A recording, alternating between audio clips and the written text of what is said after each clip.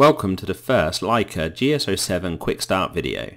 This video focuses on opening and assembly, starting with opening the red box. Inside the box we can see that everything has a set place, such as the SD card, the battery charger with cables and adapters, the GS07 itself, the quick start guide and SmartNet welcome pack, the CS20 field controller with holder and pole clamp, the batteries for the CS20 and the GS07, plus the official product documentation.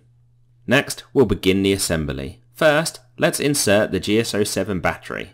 We can turn it over and unlock the compartment, allowing us to remove the cover so that we can then slot the battery into the cover's clip and replace the battery cover and lock it once again. At this stage, we should actually turn on the GS07 to allow it to do its initial tracking synchronization.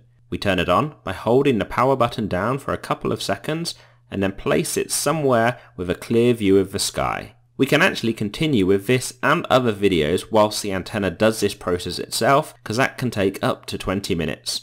When the leftmost light turns solid green, the process is done and we can turn the antenna off. Next, let's look at the CS20. First, we'll remove it from its holder by pushing the holder's locking arm into the unlocked position and then pulling the holder and CS20 apart. We can then insert a battery into the CS20 by unlocking its rear compartment, removing the battery cover, placing the battery into the CS20 before replacing the battery cover and locking it once again. Next, we'll insert an SD card into the CS20 by opening the compartment on its base. We slide the lock into the unlocked position and open the door. The SD card can then simply be pushed into its slot, the door can then be closed and locked.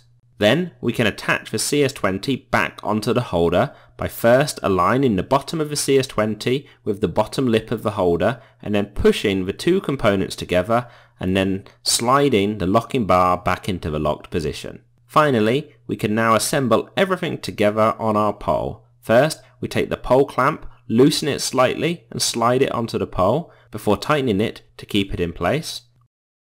Then we screw the GS07 clockwise onto the top of the pole and slot the CS20 with holder into the pole clamp, which might actually need loosening for this to happen. Next, we can press the button on the pole grip to allow the pole to be extended up to its last stop, which is at 6.562 feet or 2 meters. Thank you for watching.